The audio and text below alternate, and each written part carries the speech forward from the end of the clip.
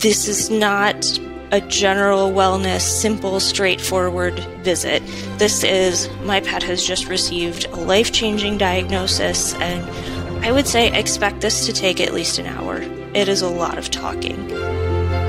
Welcome to Dog Cancer Answers, where we help you help your dog with cancer. Here's your host, James Jacobson. Hello, friend. Welcome to Dog Cancer Answers. If your dog has cancer or you suspect your dog has cancer and you decide to go to a veterinary oncologist, you may be stressed out a bit. I know that I am whenever that has to happen, and I've had my fair share of that in life. And the thing is, if you come to the oncologist prepared, your visit will go a lot better. And so today's episode, we are going to explore what you can expect at an oncology visit and what you can bring along to make it a little bit easier. And to do that, we are joined once again by a veterinary oncologist, Dr. Megan Duffy. Hello, Dr. Duffy. Hi, thanks for having me. Thank you so much for being on our show. Now, you earned your DVM from Michigan State, and you studied oncology at Washington State University, right? Yep, that's where I did my residency. Okay. And you are a full ACVIM accredited diplomat of the veterinary oncology group here in the U.S. All the fancy letters. So when you go to someone who has a lot of fancy letters, you end up paying a lot of money. And we'll talk about that in a future episode of Dog Cancer Answers. But if you go and you want to make the most of the investment and most importantly of the time that you spent to get all those fancy letters and your time, very limited time with the dog, what do you recommend that people do ahead of time to prepare? I think this is such a good question and has a few different components to it. First and foremost, we will be, or your oncologist will be, calling basically every veterinarian your pet has seen in the last few years to try to get any records, test results, imaging, etc., so that when you come to that appointment, I have already reviewed your pet's records, that I've looked at all of those things, gone through, and already kind of, made some determinations about where are we at, what's been done so far, what do we know. So we've done some legwork beforehand, but by that same token, it is never wrong to bring a copy of records just in case, or a CD of imaging, because we know that things happen, or just to say, hey, here are my records. What do you have? Do I have that whole picture? And what else I think is really nice and really, really cool is, have you done some Googling or research? Obviously, Google isn't the starting point, Google isn't the end point, but it's the starting point. What kind of baseline information do you have, or thoughts on things that you've looked at? And what I think is really nice is when people do come with a list of questions or things that they've heard about. Maybe they've listened to a podcast about a certain treatment or something like that, to say, hey, is this a fit for my dog? Is this going to be a good choice? Really, so that we have a good idea of, what are your goals? What are your expectations, so that I can meet them? And I will actually ask, what are your expectations for this visit? What do you really want to get out of this conversation, so that we make sure that we end our first consultation knowing that your needs have been met, essentially. Let me tease both of those answers a little bit, and we'll get into some more things to bring. But the fact that, you or your staff are calling around to every vet that your dog has seen, I guess that speaks to the relative state of electronic medical records. Mm-hmm. How bad is it? I mean, I know I've worked with some veterinarians and some physicians who are they don't know what a computer is. They're basically they're just dealing with paper. And then, of course, some people are in there with their iPads and their little Apple pencils and doing all sorts of stuff. What is the state, or at least what is your experience with medical records, and how easy it is to obtain that information? That is definitely hit or miss. There are some clinics out there that are entirely paperless. They're fully electronic. Everything is integrated in. It's very plug and play. And there are others where we've got 20 handwritten pages that we are scanning in one by one, and we're doing a little bit of guesswork for what each individual word might actually be.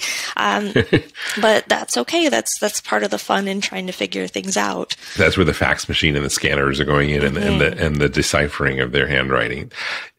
Do you find that the medical records are a little bit better kept, or at least more electronic when it's from a big practice or a small practice, or does that not have a bearing?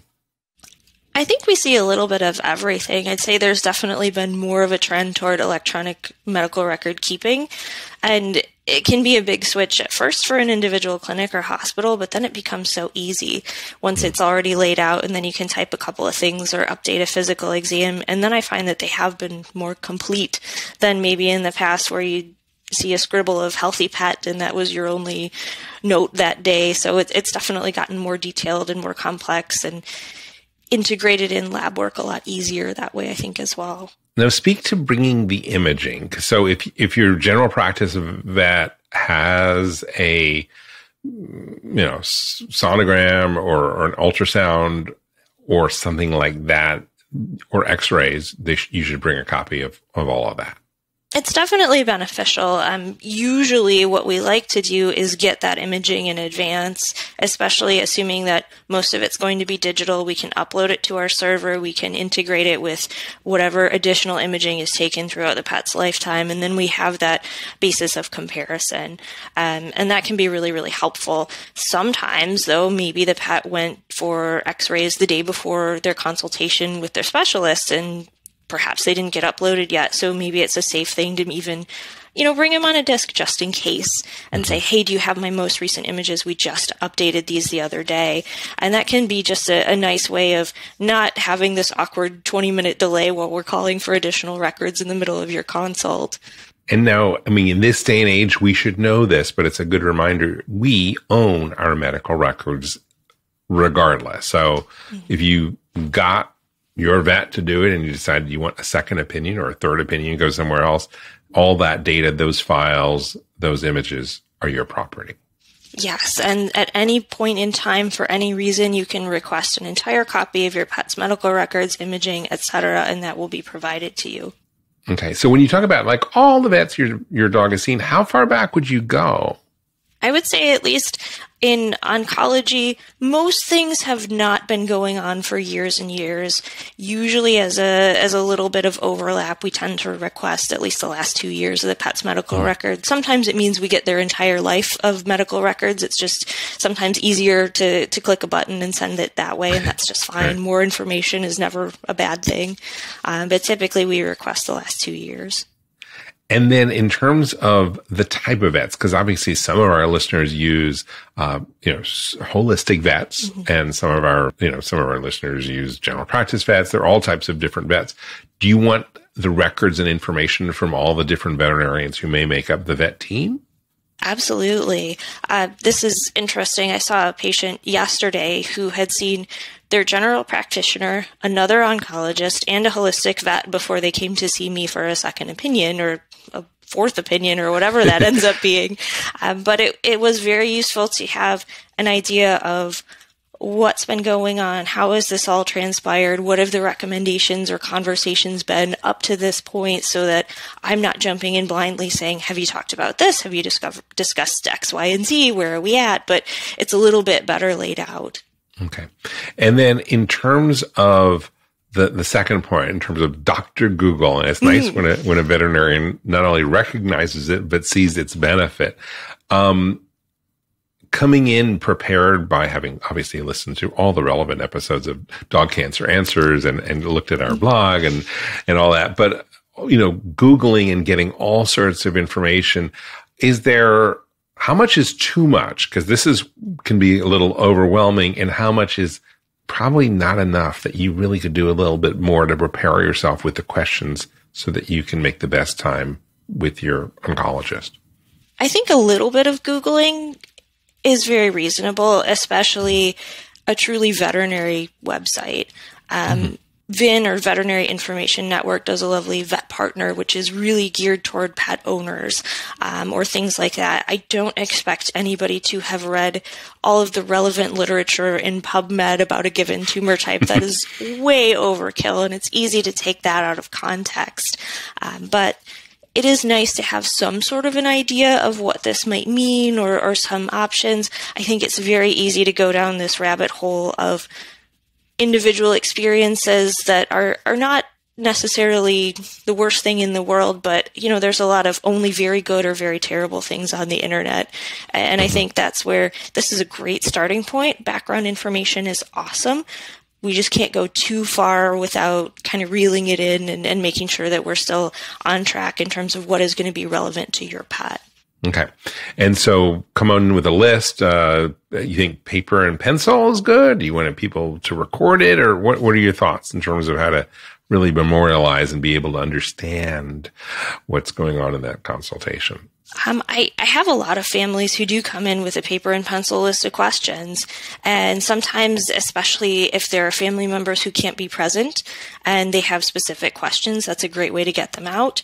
I have been recorded, both voice and video and all of those things, or had somebody who was not available to come in person be on speakerphone, and that's absolutely fine. It's whatever media you need to get your questions answered. And of course, the follow-up is everything we are going to talk about is going to be typed up and summarized for you, emailed to you, and emailed to your primary care vet, just so we have that good continuity of care and we're all on the same page. Some people are very active listeners. They want to write things down. They want to take notes, even if this will be provided later. Love that. And some people say, great, I'm going to throw away my pen and paper and just listen and soak it in.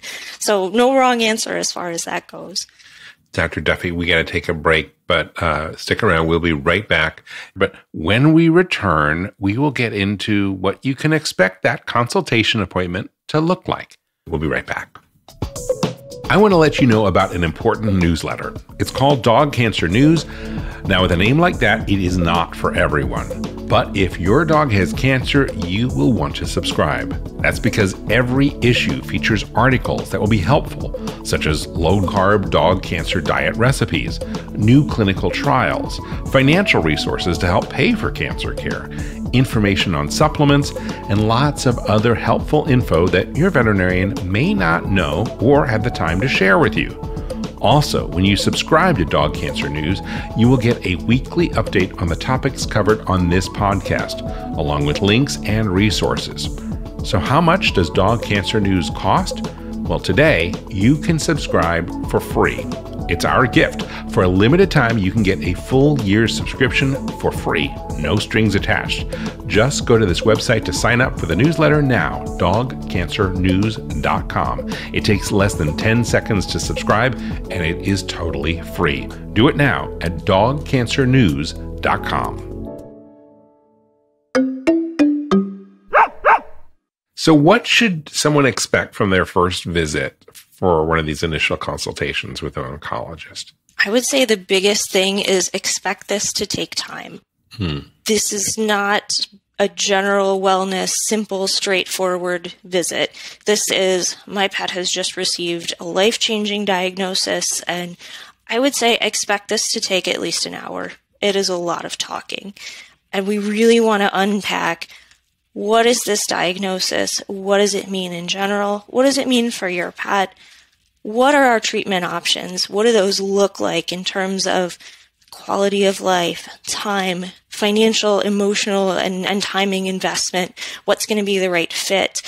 And then decide, do we need to do any additional testing? Do we need to do anything else to decide if this treatment is appropriate? And then oftentimes then the next step is doing some more diagnostics or starting treatment, things like that. So I would say expect a minimum of 1 hour of talking in the room before anything else happens. So oncologists are recognizing that you're going to have a lot of questions, and they've allocated that time. This isn't a short 20-minute visit. Oh, absolutely. This is really your time to ask all of those questions and get a really clear understanding of what's going on. So what about the concept of Are there any treatments? Are they going to be like, okay, like a general practice vet, you go in, and then we're going to start this thing, or we're going to do this test. Is that something that can be expected? Absolutely. And that is one thing where obviously this is a very emotionally charged visit. Sometimes we just need to go home and absorb the information and think about things. But if you're coming out of that consultation saying, I'm very comfortable, I'm ready to rock and roll, let's start treatment, it can absolutely happen same day. Anything that you might suggest people not bring to the initial visit? That has definitely changed a little bit since COVID, because depending on where you're at, you may be curbside and doing this over the phone, on speaker in your car, or with perhaps one or two masked people in a room.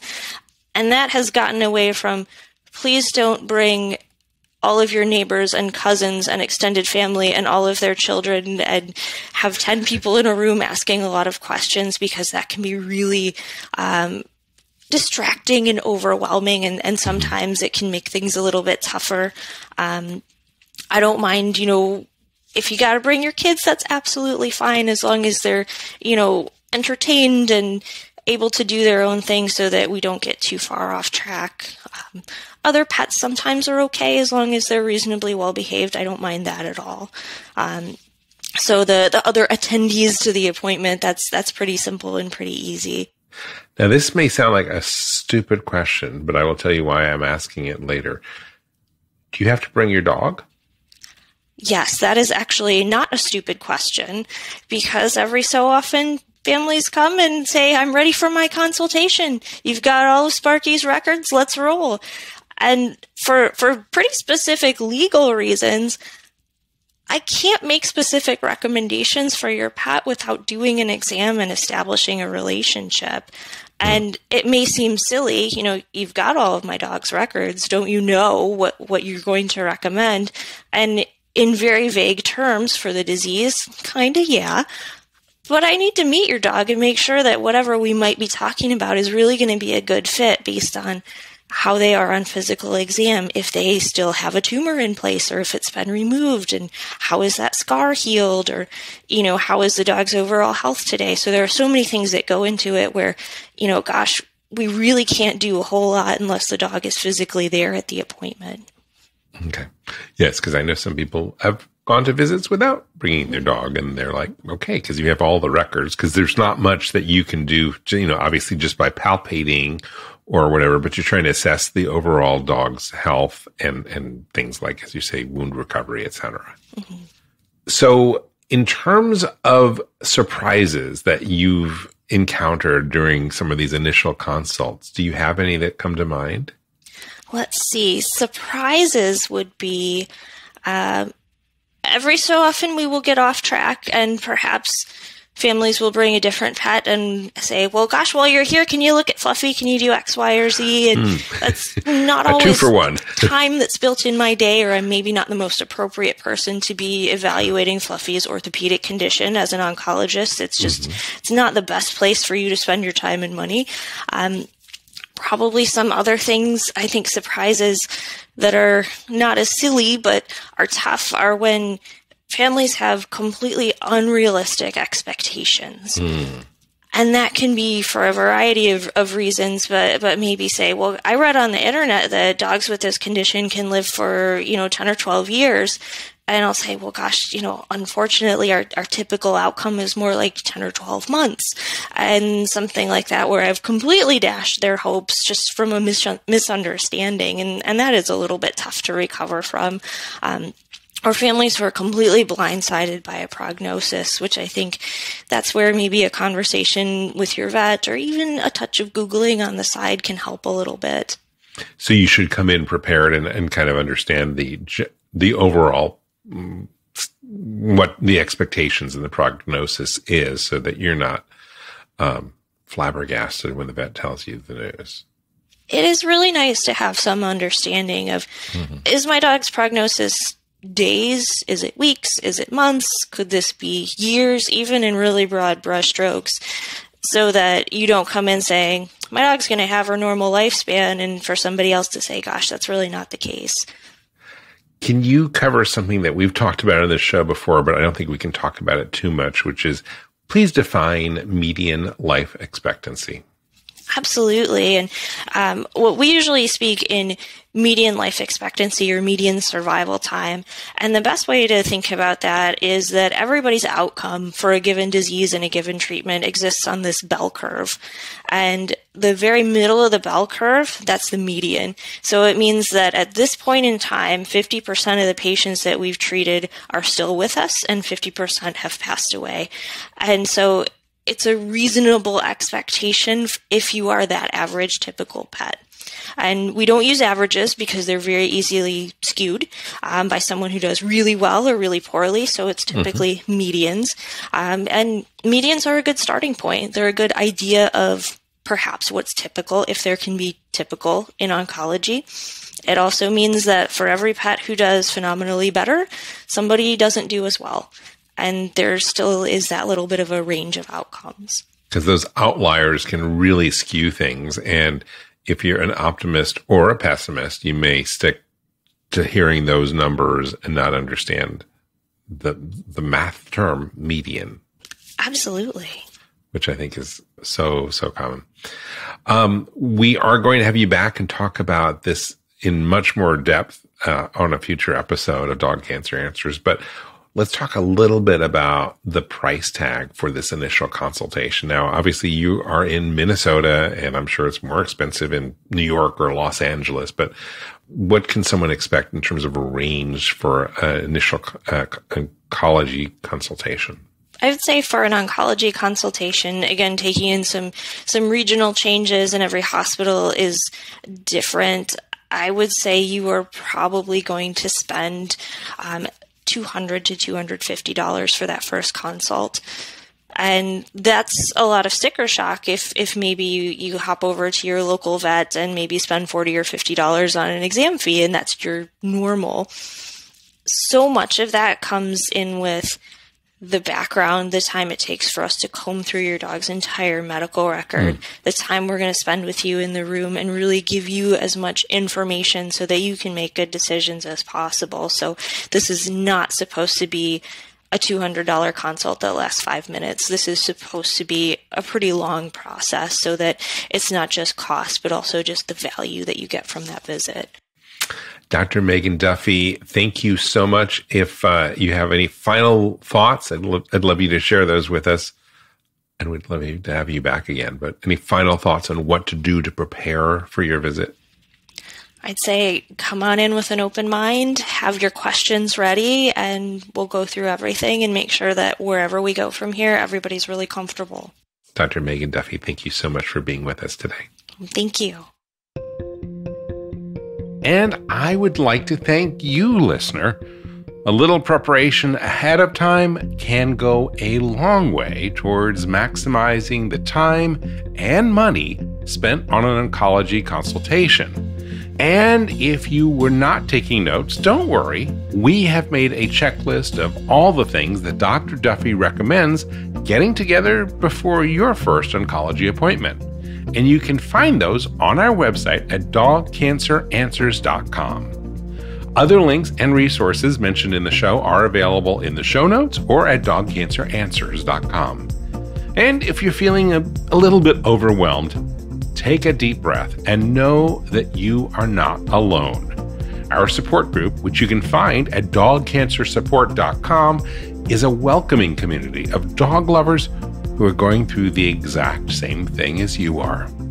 It is a wonderful group of people, and it's a great place to voice your fears and share your successes.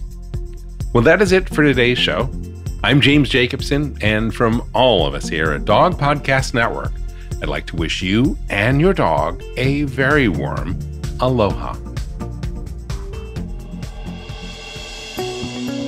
Thank you for listening to Dog Cancer Answers.